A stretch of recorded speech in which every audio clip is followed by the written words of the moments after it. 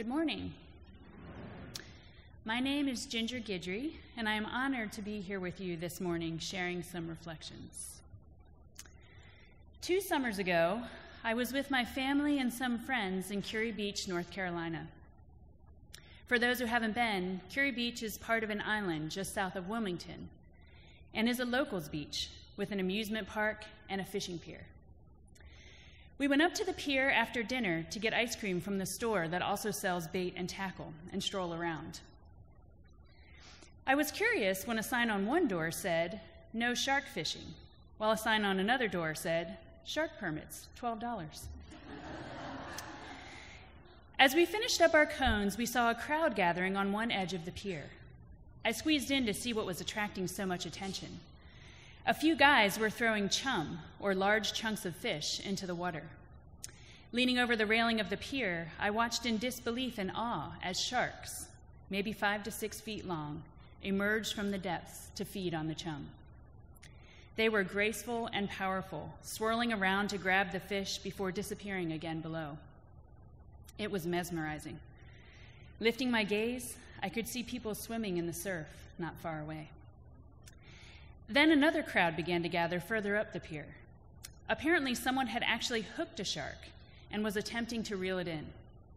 It was too heavy to lift up to the pier, so the fisherman walked down to the beach and reeled it in through the surf. Some of his friends went out and dragged the thrashing shark up onto the beach by its tail. My heart was breaking for this creature. I had just witnessed its majesty in the water, and now it was on the shore, struggling to breathe. I braced myself to watch its fate unfold and see what these guys would do next. Well, of course, they took selfies with the shark. One guy even put his hat on the shark, which was now moving minimally. All the while, my stomach was twisting, and a huge crowd had gathered on the pier and on the beach. After a few minutes, someone went up and punched the shark. Here we go, I thought. I expected a crowd frenzy similar to what I've observed when a fight breaks out in an ice hockey game. This was also the summer when there had been a number of shark attacks in North Carolina, and I was anticipating little mercy from the crowd. But to my surprise, the crowd gasped and began to boo when the shark was punched.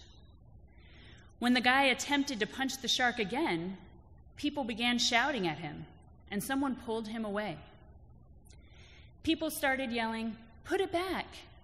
Clearly the dominant sentiment of those around us. The shark weakly switched its tail. Then, surprisingly, one of the guys who had caught it started dragging it back to the surf. Once it was in about a foot of water, it slowly swam away, and a huge cheer went up from the crowd. I could feel the relief in those around us. Unexpectedly, the crowd had sided with the shark. Wow, I thought, maybe there's hope. In that moment, the crowd was painfully aware of the shark's plight. If a shark can elicit compassion from a crowd of people, even in the midst of a summer with a number of high-profile shark attacks, maybe it is evidence of our ability to connect with the natural world. Maybe even enough to move us to action. We humans have a complicated relationship with the environment around us. We utterly depend on it, and yet we spend much of our time taking it for granted and testing how much we can pollute or destroy before we go too far. My kids watch a lot of nature shows, and always toward the end, there's the inevitable part when the scientists talk about how this cool creature you've just been watching, and which you now newly appreciate, is in decline. In fact, a report released a few days ago suggests that we may be seeing the warning signs of mass population decline in our fellow land animals, even in species of, quote, low concern, like barn swallows. Or maybe we feel the environment is infinite, a falsehood that is slowly becoming harder to maintain. I once heard an environmental science professor say that, given the magnificent volume of the Earth's atmosphere, it is astounding that we have managed to pollute it. And we now know that even if we reduce air pollutants in one part of the world, global air currents bring contaminants from elsewhere, especially to the poles. Ask the native people in Alaska about the contaminants in their traditional foods, from industries they don't even have or economically benefit from. I've heard one Yupik elder lament that they are the most polluted people on the earth. We are all in this together. Awareness and connection to nature has always been a part of my spirituality.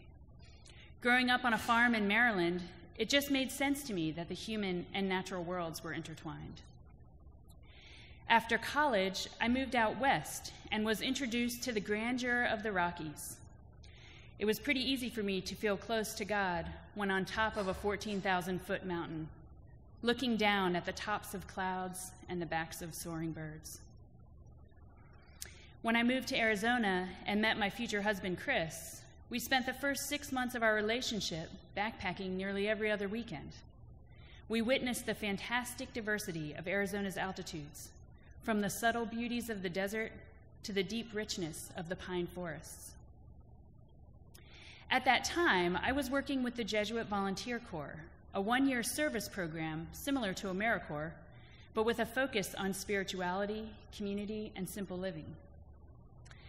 I worked in a residential treatment center for adolescent girls who were in rehab as an alternative to juvenile detention. Having grown up in a stable and fairly privileged home, I was introduced to the raw challenges of poverty, drugs, and mental illness, and the cycles of abuse that are often at the root of it all. My heart was open to the pain that some people experience and spend their lives struggling to overcome. As a Jesuit volunteer, I was immersed in the social justice teachings of the Catholic Church, and the love and compassion I was living resonated with my core. Yet, the singular focus on our human brothers and sisters, with limited mention of our place in the broader natural world, even as climate change was beginning to loom, struck me as disconnected. One of the reasons I have gravitated to UU churches is the filling of this gap.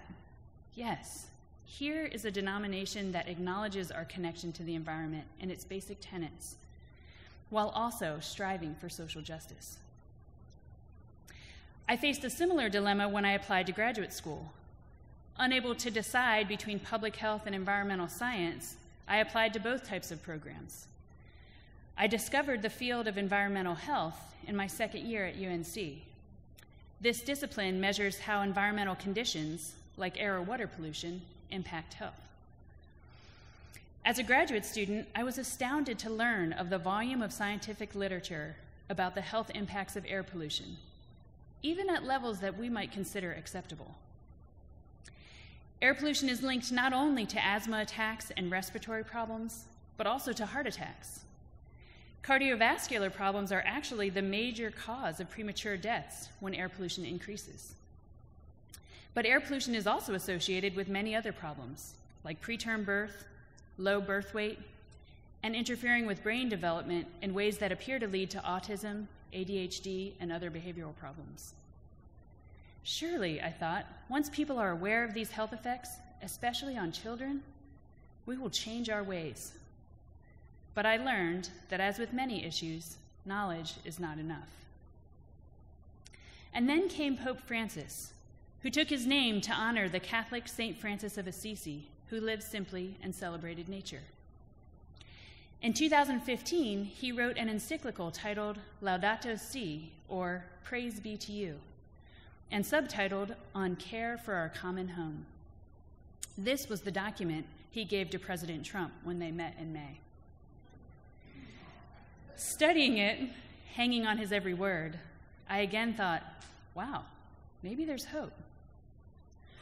The encyclical calls for a new dialogue about how we are shaping the planet, a conversation that invites wisdom from all branches of science, plus the cultural riches of different peoples, their art and poetry, and their spirituality. While praising worldwide ecological movements, Pope Francis notes that, regrettably, many efforts to seek concrete solutions to the environmental crisis have proven ineffective, not only because of powerful opposition, but also because of more general lack of interest. He acknowledges the science on climate change and other human impacts to the planet. He links our environmental degradation to our lifestyles of consumption, and rapidification, or the ever-increasing pace of life mentioned in the reading.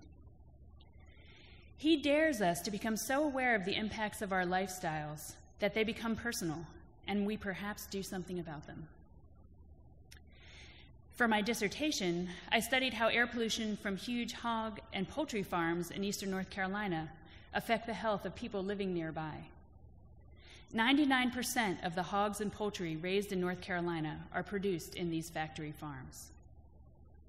In North Carolina, these large operations are an environmental justice issue, meaning that low-income communities and African American or Latino communities bear more of the negative impacts than higher-income white communities.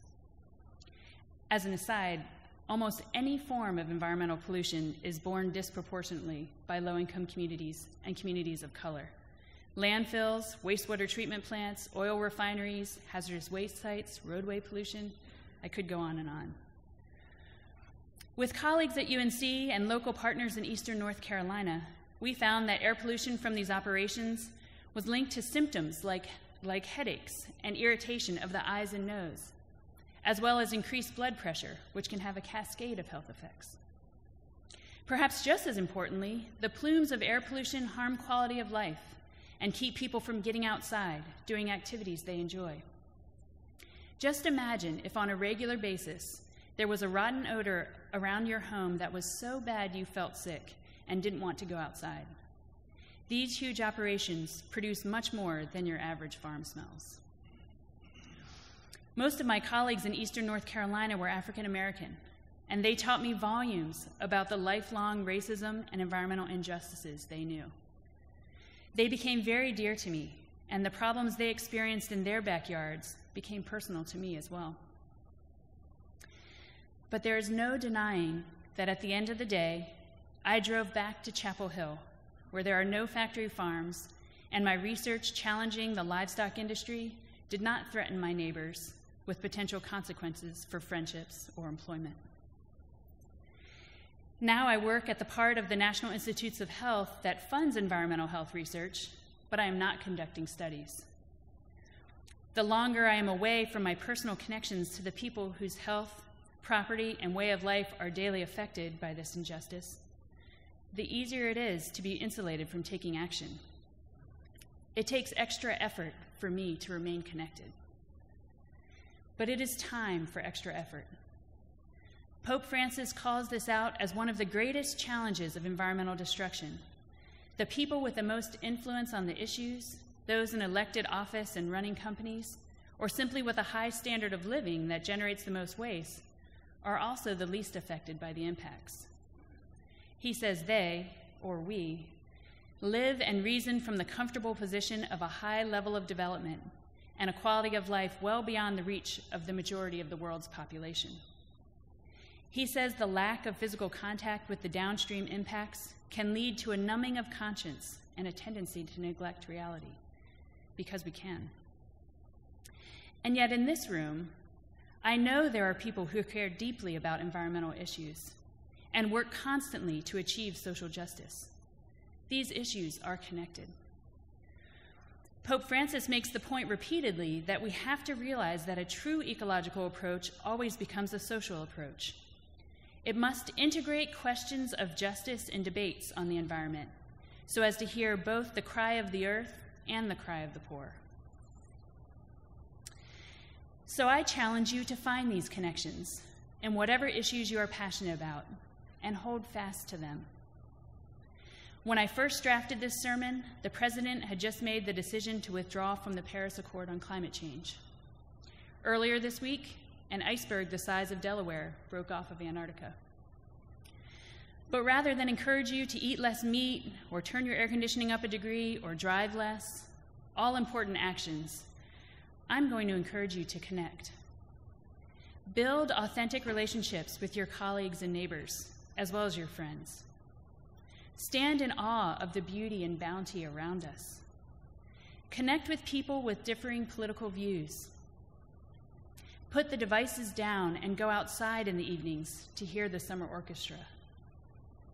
Look for environmental threads in your social justice work. Visit places that are dear to you and are changing. so you become painfully aware of the impacts and motivated to contribute to change. After the shark incident, one of my friends noted that nothing about that scene played out as he expected. If folks on a fishing pier can root for a shark's survival, there is already a common cause between us. We have to find ways to tap into people's vast capacity for compassion to get things to move. By caring for each other, we care for nature, and by caring for nature, we care for each other. Perhaps this is the way to build a better common home.